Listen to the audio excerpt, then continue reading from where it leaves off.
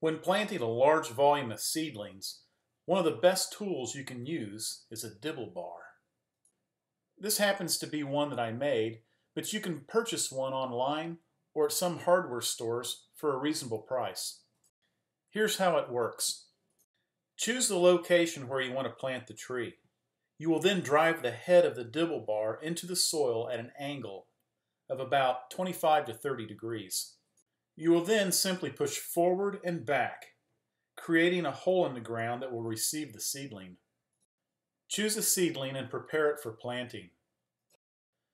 Make sure the root system isn't longer than the depth of the hole, which is the length of the spade end of the dibble bar.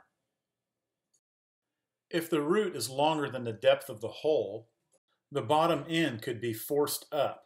This is called J-root. This must be avoided by trimming to the proper size. To measure where to cut, you must start at the top of the root system. This is where the base of the tree met the ground at the nursery. Make sure you plant at the same level. I like to use plant trimmers to make my cut.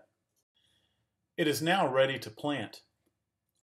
Insert the tree into the hole, making sure it is straight up and down.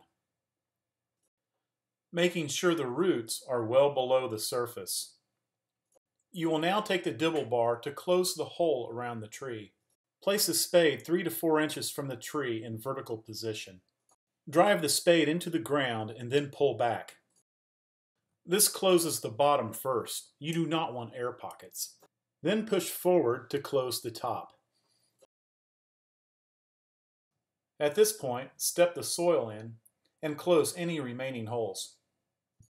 Once you understand this technique, you can plant a lot of seedlings in a short amount of time.